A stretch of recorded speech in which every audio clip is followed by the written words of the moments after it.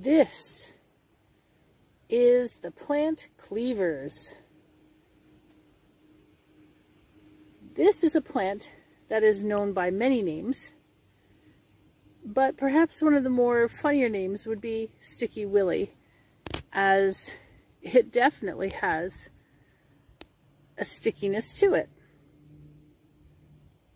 Now, technically, this specific species of Cleavers is Gallium aparine. There are actually 250 species of gallium throughout the world, with 75 of those species being in North America. And as I mentioned, this one is by far the most common. This is truly an historic plant. I'm going to have to try to stay in the sun here. The shade doesn't want to agree. Anyway, this was once used as bedding material, hence another nickname it has called bed straw.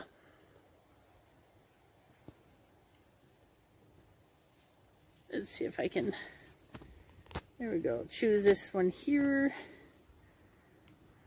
No, we have another plant stuck to it. That's one of the problems with this. It sticks to everything. Okay, hang on here. There we go. Perfect. Now the stems used to be fashioned into mats that would serve as a sieve throughout, or through which milk would be filtered through and infused with the health-giving properties of this plant. This was more common, I believe, in Sweden, and in some places today, this still happens. Now, this is a very scrambling kind of plant. You can see how it's just mashed itself into itself here, and it's sticking really well. It's often considered a nuisance if it grows in a garden because it's going to stick to anything and everything else, including whatever is around. So if you're planning on growing this in the garden, beware of that. Okay. Now, this is a plant that has been used by First Nations to promote kidney health. In traditional Chinese medicine, this was used as an anti-inflammatory and to move stagnation, with a strong affiliation for the lymphatic system. And of course, this is known to be quite an effective diuretic. This is definitely one of the best cleansing tonics that helps to purify blood.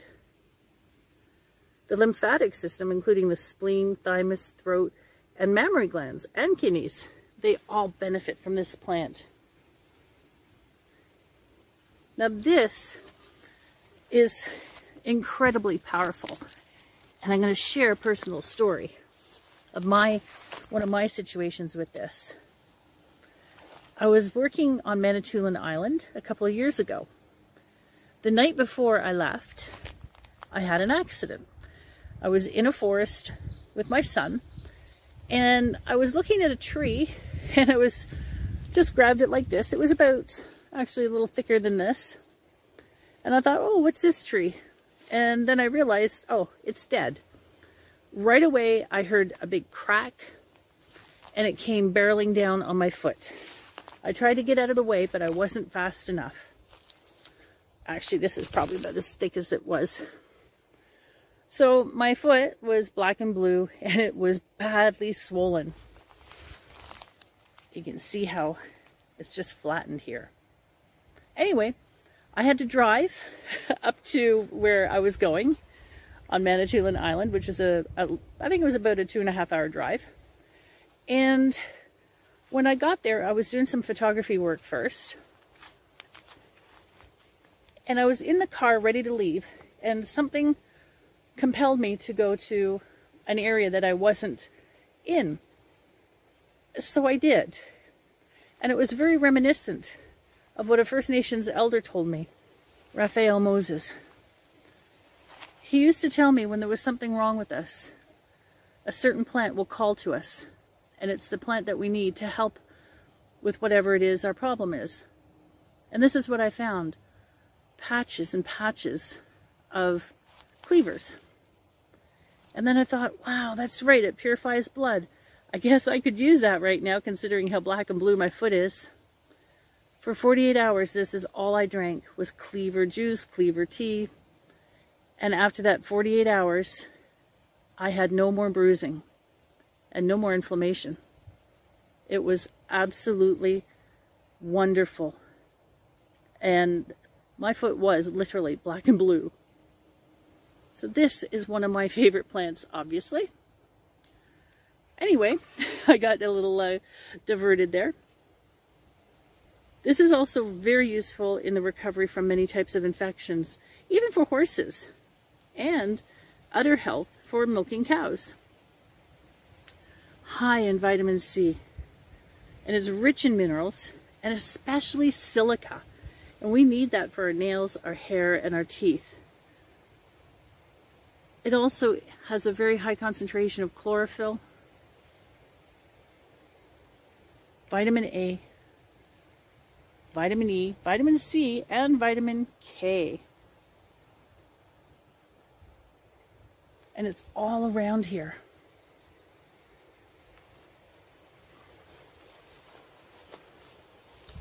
Easy to identify. You've got those leaves that are whorled around the stem. And the stem is square, which actually on this particular, yep, it's perfectly square. I wish you could feel this right now. It's amazing. Now the square stem is indicative of plants that are in the mint family. So this is a little odd because this is in the madder family. Cleavers. Add this to your daily diet. Thank you so much for watching. Thank you so much for your support. I truly appreciate it, everybody. If you're a subscriber, thank you, thank you, thank you from the bottom of my heart. And if you're not a subscriber, please consider subscribing. As an FYI, I used to monetize my videos, but I don't do that anymore because I find more often than not, ads are annoying. So I truly want you to be able to enjoy my videos ad-free.